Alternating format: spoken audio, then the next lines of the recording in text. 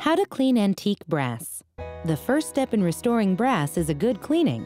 But though you want to be tough on dirt and grime, you want to go easy on this precious metal.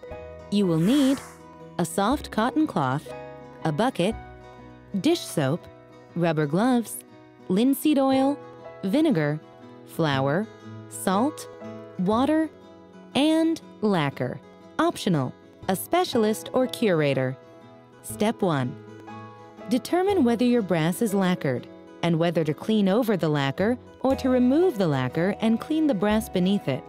If a piece is particularly valuable, consult a specialist or curator before attempting to clean it. Step 2. Clean unlacquered brass with hot soapy water and a soft cotton cloth, wearing rubber gloves to protect your hands. Dampen the cloth, wipe down your brass, and then dry it immediately with a fresh cloth. Step 3. Boil linseed oil and apply to a clean cloth. Wipe the brass again to remove lingering dirt or oils that have built up on the surface and buff it dry. Step 4.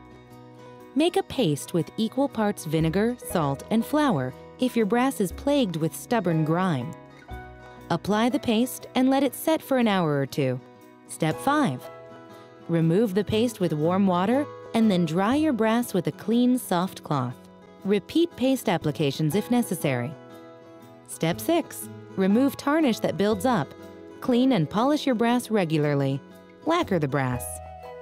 Did you know? There are 31 tons of copper in the Statue of Liberty.